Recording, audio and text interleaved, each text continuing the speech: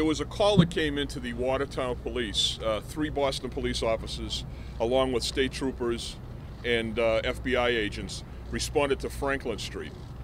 A man had gone out of his house after being inside the house all day, abiding by our request to stay inside. He walked outside and he saw blood on a boat in the backyard. He then opened the tarp on the top of the boat and he looked in and saw a man covered with blood. He retreated and called us.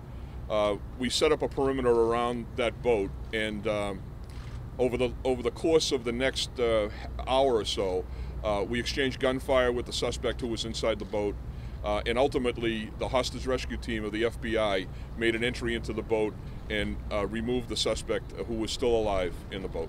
There was the hostage rescue team actually did work in trying to negotiate him out of that boat. They did try to talk him out, although from what I understand he was not communicative. Other people have also